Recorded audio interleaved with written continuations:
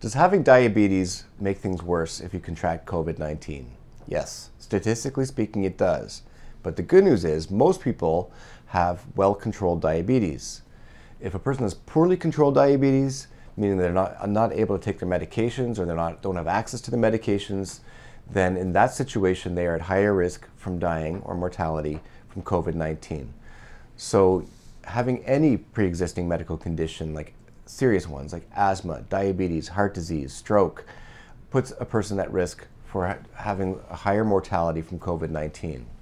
That's why it's all the importance about staying smart by keeping your distance, physical distancing, otherwise known as social distancing, and wearing a mask when you're in public to help prevent the transmission of disease.